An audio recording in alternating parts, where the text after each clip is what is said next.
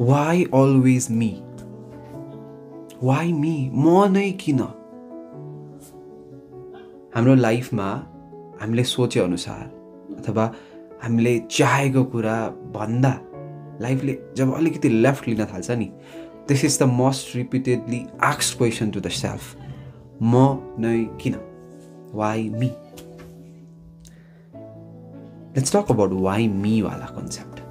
On not that part, not focusing on the subject, what happened and you are asking this question, but just look at the mechanism. When you ask this question to yourself, what exactly happened? जब तपाईं आफैलाई सोध्नुहुन्छ why me भनेर सोध्नुहुन्छ नि, like तपाईको दिमागमा अथवा तपाईको मनले, तपाईको defence मेकानिजमले always tense and take out those emotions, हैन, जसले चाहिँ तपाईको एफर्ट्सहरु रेक्टिफाई गरिरा हुन्छ, तपाईले गरेको हार्डशिप्सहरु जस्टिफाई गरिरा हुन्छ, इभेन्चुअली तपाईलाई victimized feel गराइरा हुन्छ. ध्यान दिएर सोच्नुस्, हो कि नै? Whenever you think like म नै किन मैले यस्तो गरेको थिएँ, I give my 100%, still why me? त्यो बेलामा पनि I did not get what I want, यो बेलामा पनि it's not happening, it's not fair and all, which technically make you victim on your eyes and you feel like self-pity on yourself. But look at the broad perspective, क्या?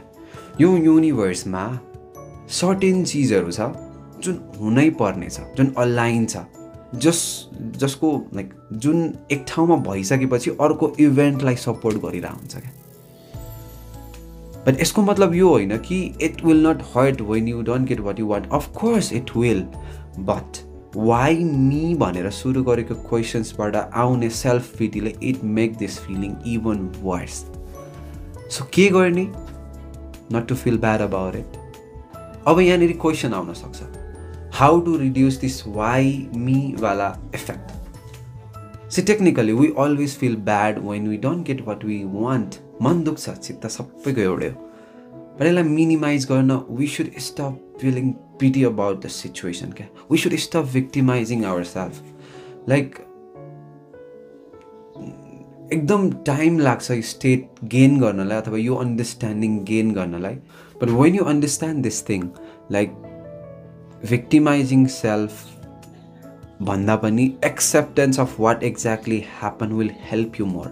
See, it might sound कि ओहो यो सबैले गर्न सक्दैन and all. Of course, I do agree on that. But we should start accepting the fact it happened. जसले गर्दा अघि बढ्न मद्दत पुग्छ क्या. See, it's all about the defense mechanism we utilize in our life. सबैको लागि एउटै हुन्छ भन्ने छैन. But what I feel is effective is having that one. It is what it is. It's done. I did not get it. However, life goes on. Wala attitude ले चाहिँ त्यो victim play वाला attitude भन्दा धेरै help गर्छ शायद. I think this video was helpful for you. If it is, please share with your friends. If not, you can share your perspective on comment section. I would love to read that because I still repeat, I'm not making a statement. It's just my opinion. यति भन्दै हजुरहरुको मनको साथी रजत आजको लागि यहाँबाट बिदा हुन्छ. See you around.